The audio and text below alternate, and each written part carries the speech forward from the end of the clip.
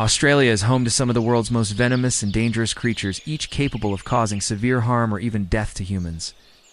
The inland taipan. Known as the world's most venomous snake, possesses venom potent enough to kill over 100 people with a single bite. Its venom contains neurotoxins and myotoxins that can lead to paralysis and death within 45 minutes if untreated. The box jellyfish, found in northern Australian waters, is considered one of the most lethal marine animals. Its tentacles are lined with thousands of nematocysts that release venom, causing cardiac arrest and death within minutes. The blue-ringed octopus, despite its small size, carries enough venom to kill 26 adult humans.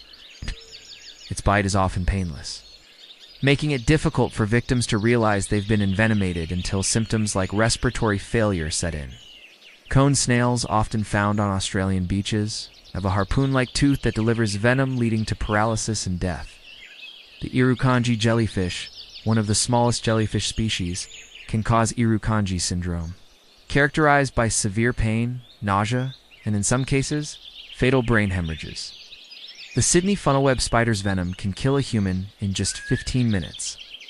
Fortunately, antivenom has been available since 1981, significantly reducing fatalities. The redback spider, closely related to the black widow, delivers venom causing severe pain and systemic symptoms. Antivenom has been available since 1956, making deaths rare. Cane toads secrete a toxin that can be fatal if ingested, posing a risk to pets and wildlife. While these creatures are dangerous, awareness and prompt medical attention can mitigate risks.